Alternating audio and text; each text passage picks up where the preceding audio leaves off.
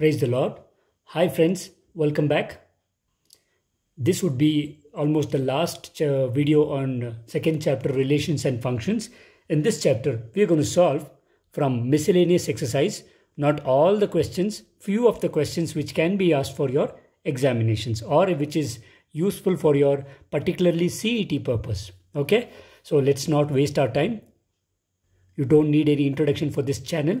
You know it. Let's directly go on to the first question of miscellaneous exercise from relations and functions of first PUC. Okay. Fine. The question you can already see there. The relation f is defined by f of x is equal to x square for x lying between 0 to 3 and 3x for x lying between 3 to 10. Okay. Then we can notice another function. The relation g given by g of x is equal to x square. Slight change. Here x will lie between 0 to 2 and 3x if x lies between 2 to 10.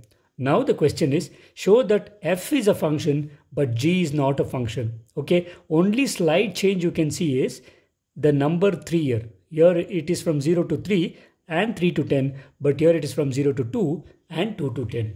Okay, now let's check why f is a function and g is not a function. Is it clear? So let's start the solution. Now let's write the relation f. He has told you f is a relation. So if I start the relation f, we know relation f will have an ordered pair x comma y. Okay. So for x, if I put the value 0, okay, we know y is nothing but f of x. Okay. So you know this. Y is equal to f of x. Okay. In this case, if so, this is actually your y. If you put 0 square is 0. So this is my first element. Now if you put 1, then it is 1 square, that is 1. If you put 2, then it is 2 square, it is 4.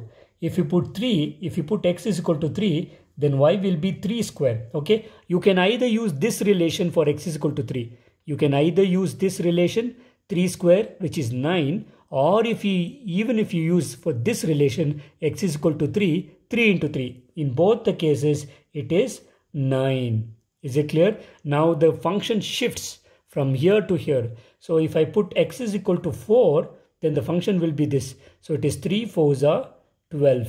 Okay. So if you put x is equal to 5, then it is 5 3s are, it is 15. Okay. Finally, you can go on until the last element. You can check 10. If you put x is equal to 10, then y will be 10 into 3. That is equal to 30.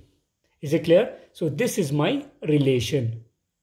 Now you can see here, this will satisfy all the elements. Now every element from 0 to 10 have images and every element have unique image. Okay, that means this condition or this relation can be treated as a function. Okay, so please write down the condition, what I'm going to write.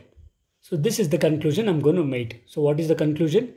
F is real and unique for all the values for x 0 to 10. Okay, actually it started from 0 to 10. So I've written that. Hence, f is a relation. So I've showed that f is a relation. Let me check for the relation g.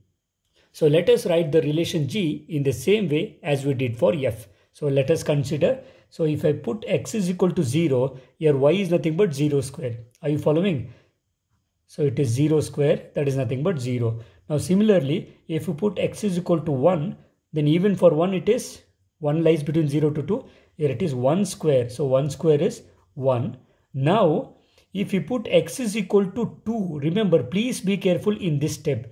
Here, if you put x is equal to 2, okay, according to this condition, it is 2 square, which is nothing but 4. Okay, but for x is equal to 2, in this case, this is nothing but 3 into 2, which is 6. Okay, and next from elements 3 onwards, you need not worry. For 3, it is 3 3s are 9 and 4, it is 4 3s are 12 and so on. Okay, for last element would be, if you take x is equal to 10, then y would be 30.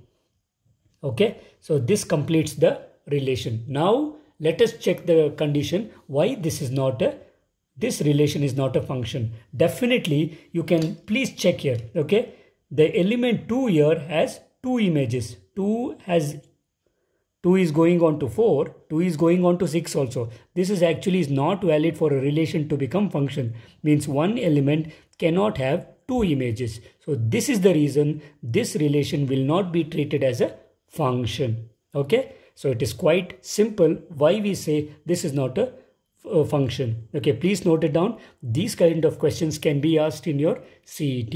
Okay. So let us check for the conclusion. So this is the conclusion which you can be written. Your element 2 has two images. Hence, G is not a function. It is not a function, just a relation. Okay, it is just a relation, but not a function. Okay, very simple question. It just looks complicated. Okay, looking at the question, it may look complicated, but actually solution is very simple. Okay, fine. Let's move on to the question number 2. So dear students, this is question number 2. If f of x is equal to x square, find f of 1.1 minus f of 1 divided by 1.1 minus 1. Please note it down, dear students. This question is very important for CET. It has been asked twice or more than 2 times in your examination, and it is also asked in your first PUC main examination. Okay, this is a very important question. Okay, now, and very simple one also. Let's see how I'm going to solve it. You can solve it very easily. F of x is equal to x square is given.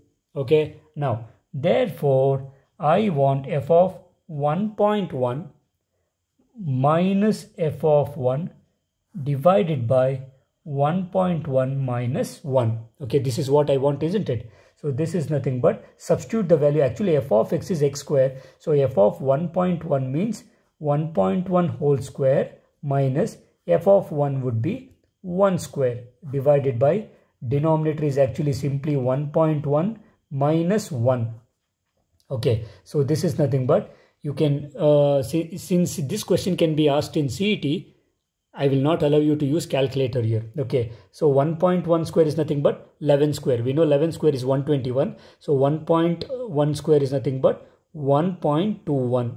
Okay, minus what is 1 square? No doubt it is 1. Divided by, you can subtract this. 1.1 minus 1 is nothing but 0.1. Is it clear? So this is nothing but 1.21 minus 1 will give me, actually it is 0.21. Isn't it? 0.21 divided by, if you want you can rewrite this as 0.10, because after decimal point, after characteristic digit, 1 does not have any value. So this can actually be written as 21 by 10. If you multiply by 100 on both for numerator and denominator, you are going to get 21 by 10. This is actually nothing but 2.1. So the value of f of 1.1 minus f of 1 divided by 1.1 minus 1 is simply 2.1. Okay. So for all the values it may not be same. For this particular value and for this particular function, the value is 2.1. Okay. Very simple question, and we have concluded the solution. Okay. So let's go on to the next question. So this is also a very important question. The question number 3, find the domain of the function f of x is equal to, it's a rational function, some function by another function, x square plus 2x plus 1 divided by x square minus 8x plus 12. We know this is actually a rational function. You might have seen the definition of a rational function. Whenever you see f by g, you will definitely see g not equal to 0, because if g is equal to 0, then the function will not be defined at all. Okay, so if this function has to be defined, then the denominator should not be equal to 0. Okay, now check for what values the denominator will be 0 and take away those values. Okay, it is just like how many students have failed in the class. Just take away, if you find out how many students have passed, then you can identify how many have failed. Okay, in the same way, check for what values the denominator will be 0. Take out those values from the real numbers, and that will be the domain of the function. Okay, so let us consider this way. So let us consider the denominator term, that is x square minus 8x plus 12 is equal to 0. Let us find the values of 8. Okay, so this is a factorization process. Let us factorize this. Minus 8x should be factorized in such a way that the product should be 12 into x square. Okay, so and again it is positive 12 into x square, I'm going to split it as minus 6x and minus 2x. This is just for your simplification. X square minus 6x minus 2x plus 12 is equal to 0. So if you take the x common from first two terms, x minus 6 is left over. If you take minus 2 common in both the terms, only x is left over. Minus of minus will give me plus. 2 6s will give me 12. Okay, in both the terms, x minus 6 is common. And here I have x minus 2 is equal to 0. Okay, therefore I'll get x is equal to 6 or x is equal to 2. Means for x is equal to 6 or x is equal to 2, the denominator will become 0. Okay, that means I have to take out these two particular values from the real numbers. That will be the domain of the given function. Okay, so please check it here. So domain is given by, we know it, usually we write it as d of f. Domain of f is nothing but the entire real numbers minus whichever values which will make the denominator 0, which is 2, 6. That is the set which taking out the elements 2 and 6. So this will be the domain of the given rational function. Okay, please note it down. Any similar function, again I'm telling you this is very important for CET. Any similar function, just take denominator equal to 0, take out those values from the real numbers. That will give us the domain. Okay, right, let's move on to the next question. So the next question we have is, I've taken the question number 5 because it's very simple. Find the domain and range of the real function f defined by f of x is equal to mod of x minus 1. Actually, this function is actually similar, very similar to the modulus function. F of x is equal to mod x. Okay, family of modulus function these are. Now you can check here, f of x, which is x modulus of x minus 1, is defined. This is actually for defined for all values of x which belongs to real numbers. Okay, there is no value of x for which the function is not defined. Okay, therefore the domain will be the complete real numbers. Therefore, what is the domain? Domain d of the function is nothing but complete real numbers, because this function is defined for all values of x which are real numbers. Okay, now let us check for the range. Now, what about the range? Now, coming to the range, look at the function. The function is a modulus function. So, for a modulus function, the range will be all non-negative real numbers. Is it clear? The range of this function also will be non-negative real numbers. So, that is, you can write range of f is nothing but non-negative real numbers. Or else you can also write this as non-negative, means it is actually 0 to infinity. These are actually non-negative real numbers. Is it clear? So this will be the range for this given function f of x is equal to mod of x minus 1. Okay. So this concludes the solution for question number 5. Let's go to the next question. Now look at this question, question number 4. This is actually similar. This looks similar to the previous question, but there are a lot of differences.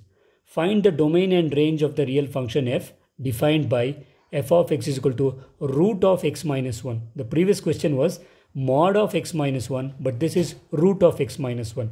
Okay. Now what is the domain and range of this function? Now look here, for this function f of x is equal to root of x minus 1 to be real function, the inside term should be a positive number. Okay. So now look here. So what I am about to say here, f of x, which is root of x minus 1, is defined for all x belongs to real numbers, except for what values it is not defined. For x minus 1 less than 0, this function is not defined. Okay, that is for x less than 1. What does this mean? Means x should definitely be greater than 1. Okay, it should strictly not be less than 1. That means it can be 1 and so on. Okay, therefore the domain will be 1 and thereafter. So the domain of the function d of f is given by, what do you mean by 1 and thereafter? It should strictly be less than 1 is not allowed, means So 1 and above is allowed. So that is nothing but, the domain is nothing but 1 to infinity. Okay, so this is how we calculate the functions, their domain, particularly if you have root functions. Okay, now let us go for finding out the range. Now look here, we know f of x is equal to y. Therefore, I can write y is equal to root of x minus 1, isn't it? Now take the square here. I'll get y square is equal to x square minus 1, isn't it? Or I can write, therefore, I'll take y square plus 1 is nothing but x square, or I can take, y square plus 1, okay, is it clear, with root. Sorry students, there is a small mistake. This is actually not x square, just x, isn't it? So take the square, y square will be x minus 1. Therefore, y square plus 1 will be equal to x. Take away this and this is not required again. So I've made some small changes here. I can also write, or I can take x is equal to y square plus 1. Now you can see here, for whatever values of x you put, you will get y square plus 1. Okay, definitely f of x is greater than or equal to 0, isn't it? We have f of x is greater than or equal to 0. This implies f of x means what? Y square plus 1, isn't it? So that is nothing but y square plus 1 is greater than or equal to. So look here students, f of x is strictly greater than or equal to 0, means it's a real positive number. Now look here, if f of x is greater than or equal to 0, then y square plus 1, whatever you give the value of y, this will strictly be greater than or equal to not 0, it is 1. I repeat, y square plus 1 will be strictly greater than or equal to 1. Okay, therefore my range will be what? Now if you take 1 on both sides, your y square will be greater than or equal to 1 minus 1, that will become 0, or y will be greater than or equal to 0. Actually range will, x value will, our x value will decide the domain, and the y value of the function will decide its range. So y should be greater than or equal to 0. Repeat, greater than or equal to 0. Therefore range is nothing but greater than or equal to 0 means 0 to infinity. Are you following? Therefore range will be given by, we know it is r of f. Again I repeat, it is greater than or equal to 0 means 0 to infinity. Please note it down, dear students. The value of x of the function will decide the domain of the function, and the value of y will decide the range of the function. Okay, so that's it. This is the solution for the above given question. Okay, so let's move on to the next one. So let's check the question number 7. It's a very simple question and very important for first PUC also. Okay, in the main exam, many times they've asked this question for 2 marks. Let f and g be real valued function from R to R defined by respectively by f of x is equal to x plus 1. Please be careful. F of x is defined as x plus 1 and g of x is defined as 2x minus 3. Okay, find f plus g, f minus g, f by g. Okay, so f plus g of x, we know this is actually very simply f of x plus g of x. So this is nothing but, what is f of x? It is x plus 1 plus, please use the brackets, 2x minus 3. Okay, so this can be simplified, further simplified as x plus 2x, that is nothing but 3x, and 1 minus 3, this is nothing but minus 2. Okay, so f plus g is nothing but 3x minus 2. Okay, now this is actually for all real numbers. This is actually for all real numbers. Similarly, if you take f minus g of x, so similarly f minus g of x is f of x minus g of x. This is actually very simple question. You don't need anything, just simplification. So it is x plus 1 minus of 2x minus 3. Okay, so this is nothing but, now look here, x minus 2x. X minus 2x will be minus x, and this is plus 1 minus of minus, please be careful, minus of minus 3. So 1 plus 3 is nothing but 4, isn't it? So this is actually minus x plus 4, okay? Or else if you, this can also be written as, if you want, 4 minus x. So f plus g is 3x minus 2, f minus g is 4 minus x. Similarly, let us find f by g. So going on to the third one, okay, f by g of x is nothing but, very simple, it is f of x by g of x. So you know the algebra of real functions. So this is the rule. So what is f of x? It is actually x plus 1 divided by 2x minus 3. Okay, you cannot divide it completely, just keep it as it is. Okay, just for our reference, if we want, we can also find f into g of x. Okay, so according to the definition, f into g of x is nothing but f of x into g of x. That is nothing but, take the multiplication, f of x is equal to x plus 1 into g of x is equal to 2x minus 3. You can keep it as it is, or else if you want, you can multiply and keep the simplified solution. That is up to you. Okay, very simple question, and we have completed the solution of this one also. Let us go further. Okay students, here comes question number 8. Let f, which is 1, 1, 2, 3, 0, minus 1, minus 1, minus 3, be a function from z to z defined by f of x is equal to ax plus b. For some integers a and b, determine a and b.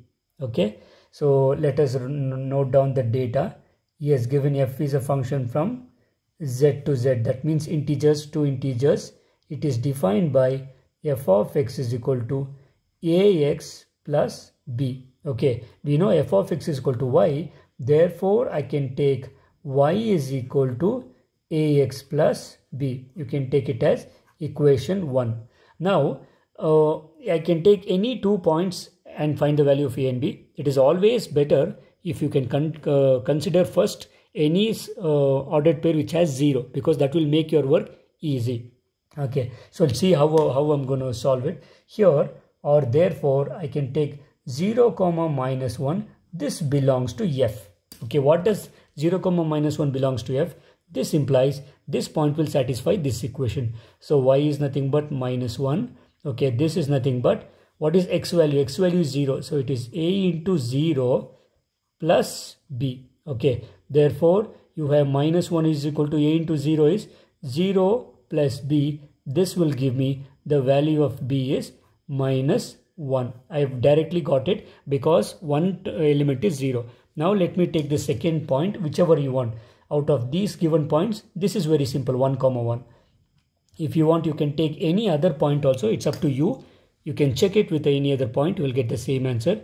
Let me consider 1 comma 1 now. So y is 1, a into x is 1. Okay, plus b. I want the value of a, isn't it? So this is nothing but 1 is equal to 1 into a is a. Now what is actually b value? B value I'll substitute as minus 1. Okay, therefore the value of the value of a is nothing but, take this one to the left hand side, it will get 1 plus 1, that is equal to 2. Therefore the value of a is nothing but 2 and the value of b is equal to minus 1. So that is the required solution for this question. Again, I'm telling you, dear students, this is important question for your first PUC main exam also. Sometimes they've asked this question for 2 marks. Okay, so we have concluded this question. Let us go further. So this is question number 10 for you. Let a is equal to set 1, 2, 3, 4. Set b is equal to 1, 5, 9, 11, 15 and 16. And there is a function given. This you can check whether it is a function or relation. He has given f is equal to 1, 5, 2, 9, 3, 1, 4, 5, 2, 11. Are the following true? There are 2 given statements, one below the other. Let me take one by one. You have to justify your answer. The first question is, f is a relation from a to b. Now he has given this is a relation. Now you have to tell me whether this is a relation, whether it is true or false. Now you can check here. This is actually a subset of a cross b. Okay, whatever f is given, this is a subset of a cross b. Therefore definitely this is a relation. Okay, it is true. Okay, this is true because you can write what is the condition is nothing but the reason. The reason is F is a subset of, okay, A cross B. Okay, now this is the reason. This is enough for you to write the conclusion. This is the justification we are given. Yes, ask you to justify your answer. We have given the justification. F is a subset of A cross B. We know relation is a subset of the cross product, Cartesian product. Okay, now let us take the second condition. Now we have checked that this F is a relation, but is it a function from A to B is asking. So he is asking me whether it is a function from A to B. Okay, so that means let me take the pictorial representation that will give us the clear picture. Okay, so what is actually the set A? Let me take this as F. This is A and this is B. The elements in F A is nothing but 1, 2, 3 and 4.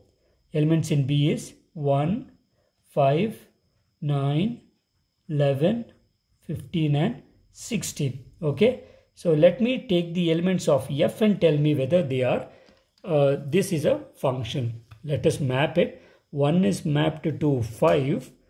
Okay, next 2 is mapped to 9. 3 is mapped to 1. Okay, now 4 is mapped to 5. 2 is mapped to 11. Finally, actually that is the relation he has given. Now, is it a function? First of all, I need not worry whether the elements are left over in the codomain set. That is not a problem. Here no elements are left over. First condition is satisfied. But you can see here element 5 is the image of 1 and 4. Even this is allowed. Two different elements can have the same image. But the problem is element 2. Element 2 has two images, which is nothing but 9 and 11. This is actually not possible. Element 2 having two different images is not possible. Therefore, F is not a function. Is it clear? Please note down the conclusion why we are saying this. Okay. So this is the answer first of all. No. The condition is not true. F is not a function from A to B. Can you give me the reason? Reason is, so the reason is quite simple. The element 2 in the A set has two images. This is actually not allowed for a function. Okay, so that is why we have told you F is not a function from A to B. Okay, so this concludes the solution of question number 10 also. So here comes question number 12. Let A, set A is given 9, 10, 11, 12 and 13, and let F is a function from this set A to the set of natural numbers. Be careful, A to N, be defined by F of N, means actually this is the first element will be from this element. The second element for X, Y will be such that the highest prime factor of N. What is the Y value? X value will be from these elements. The ordered pair Y value will be the highest prime factor of the elements taken. Find the range of F. Okay, please be very careful. It's a very simple question, but a challenging one. Okay, now look here. So A set is given from 9 to elements 13. He has given F is a function from set A to the set of natural numbers. Okay, now let me try to write the function here. Okay, so how do you write the function? F is equal to every ordered pair. So let me write the element 9.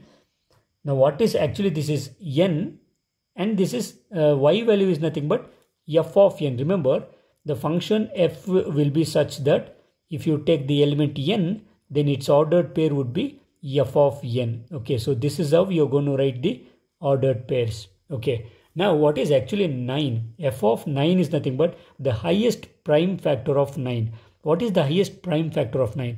The factors of 9 is actually 1, 3, 5. Okay, 5 is not a prime factor. The factors of 9 are 1, 3 and 9. Out of 1, 3 and 9, the highest prime is nothing but 3 because 9 is not prime. Okay, similarly for 10, the factors are 1, 2, 5 and 10. Out of these, the highest prime is 5. Okay, Now for 11, this is actually a prime number. The factors are 1 and 11. Highest prime is 11. For 12, the factors are 1, 2, 3, 4, 6, 12. Out of these, the highest prime would be nothing but, you can check, you will have 5 is not a factor, it is 3, isn't it?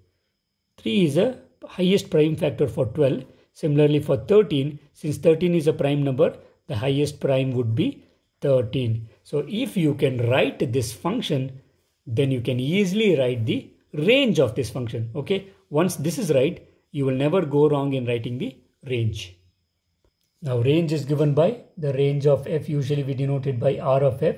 This is nothing but, we all know, second elements in the ordered pair. So that is nothing but 3, next 5, 11, 3 is already taken down, 13. So this is the range set for this given function. Okay, very simple question, but a challenging one.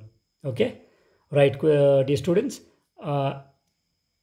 in this exercise, I'm going to give 2 questions for you as in homework, which is question number 9 and question number 11. They are quite simple.